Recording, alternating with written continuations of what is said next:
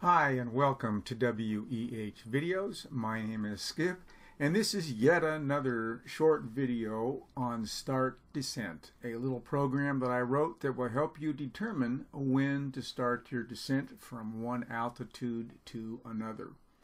Now there'll be a link in the description below where you can download this new version.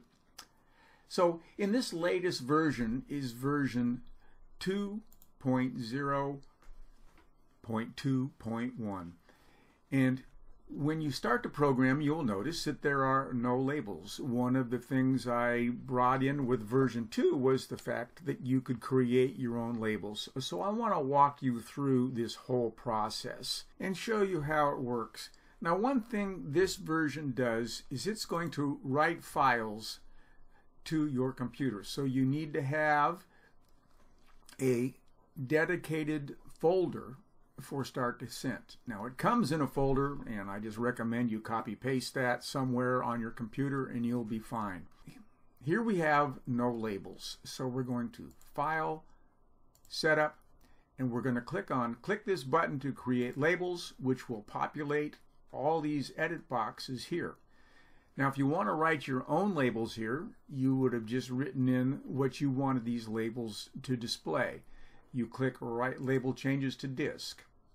And when you close this, you'll notice that we ended up with a whole lot of files here. These are the files that hold the label names. And now you can see we have all the labels showing.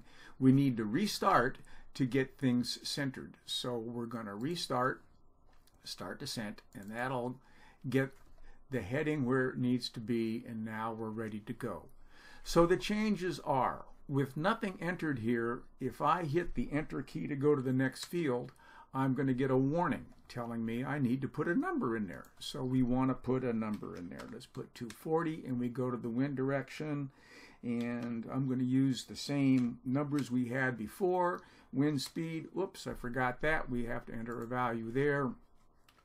So we'll put that in, and this works on every one of these. It's going to let you know you've got the wrong altitude, or you don't have a number displayed in there. And here we calculate, and after we hit enter again, it recalculates. So that's one of the nice features here. It's going to be hard to make a mistake, although it's not foolproof. If you start the program and there is nothing here in this field and you try to calculate, it's still possible for the program to hang up. I am working on a solution for that.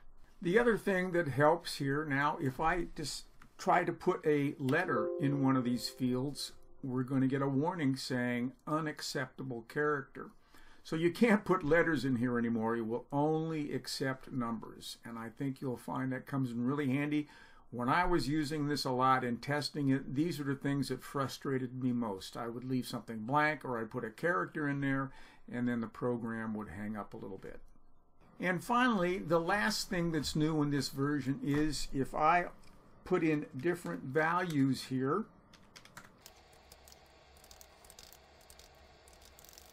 when I exit the program and restart it, it will have those new values.